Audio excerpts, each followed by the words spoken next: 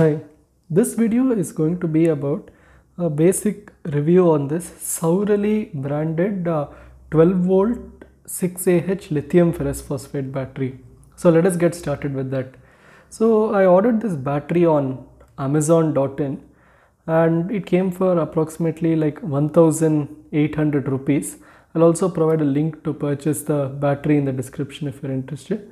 Then it came in this particular box. So just opened the packaging before the video and I got the battery here.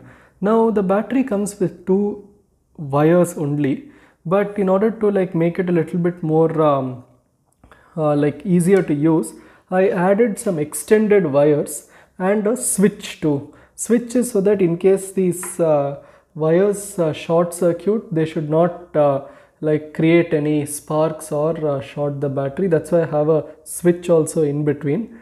This battery has its own BMS though, so that is a plus point. Let us see how we can use this battery with some applications.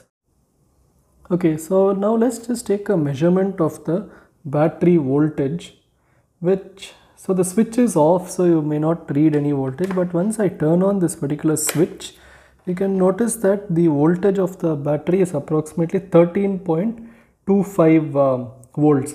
That is the voltage, nominal voltage that any lithium ferrous phosphate battery should have. Lead acids will generally have around 12.7 to 12.8 volts, but lithium ferrous phosphates are generally around 13.25 volts on average.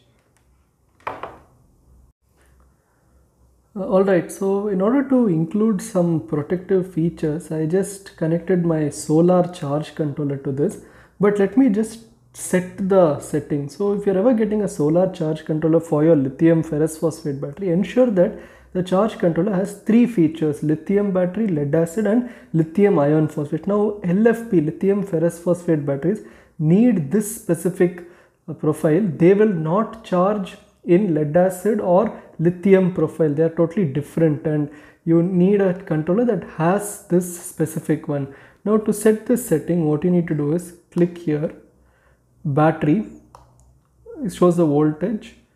Then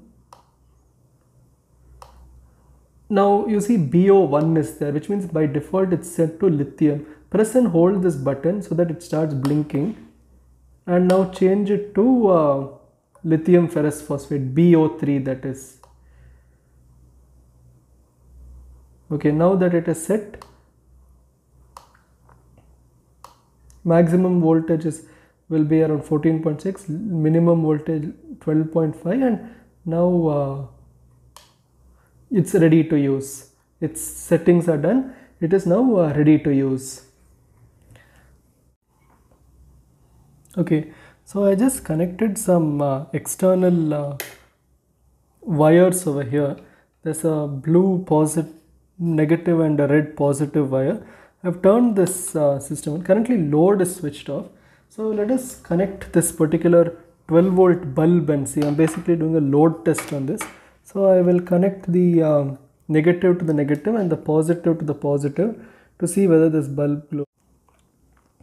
Okay, so I've connected my charge controller to the battery, and the bulb is also connected to the output terminals of the charge controller. So let me just switch this on. Alright, so you can see that the bulb is glowing with full brightness, and if you want to use this as a solar light or a backup light for your room, you can definitely go ahead and use it.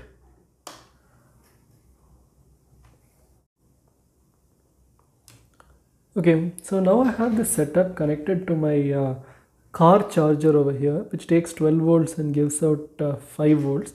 So let me just turn the controller on.